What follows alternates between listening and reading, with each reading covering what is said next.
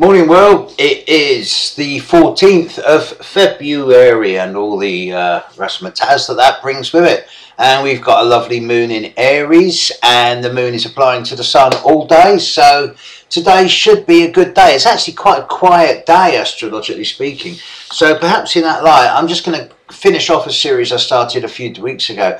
I'm looking at the different aspects in the sky. Now I've covered the conjunction, the sextile, the square, the trine and the opposition. What I want to do today is look at the minor aspects. There's 7 or 8 of them.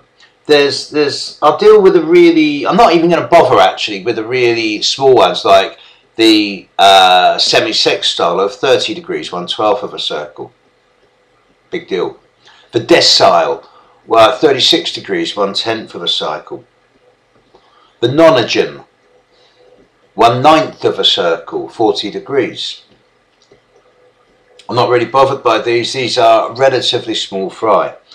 There is the semi-square, 1/8 of a circle, 45 degrees. And I sometimes give this if the angle is as tight as 1 degree, but no bigger. And it can be a minor little frustration or niggle, but I'm not really that bothered. There's the septile. This is an interesting one. Has a lot to it's rather strange because septiles in astrology, 1/7 of a circle, 51 degrees, 51.26 or something like that, has a great deal to do with sacred geometry as well, and the nature of monuments on the Earth's surface, of which more another time perhaps.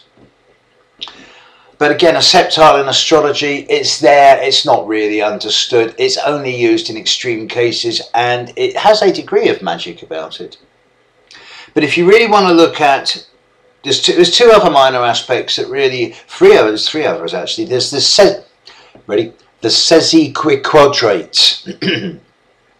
That is an angle of 135 degrees, a square and a half. The semi-square is a niggle. The square is a problem. The square and a half is a fate, is like that's done. You can't really change it. You just got to live with it. And the opposition, you're stuck with it.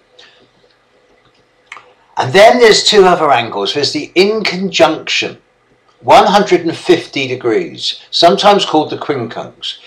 It's when 2 planets are in different signs, different elements, different modes, different genders, completely nothing to do with each other. But it's not a major problem. It's like an itch you can't scratch. It's a niggle. It's a frustration. It's not worth the energy to sort it out, but neither is it something that's just going to go away. It's like 2 bits of sandpaper going up against each other. It's like the grit in the oyster that turns into the pearl. If you've got a lot of inconjunctions in your chart, you have to learn about that horrible word, compromise.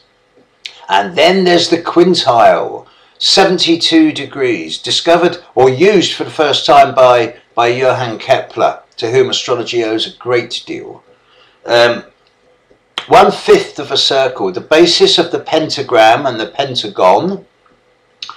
And it is possible to make a pentagram, a 5-pointed star, using only a compass and a ruler. I know, because I can do it. And there's an element of magic here, how to make 5 out of 1.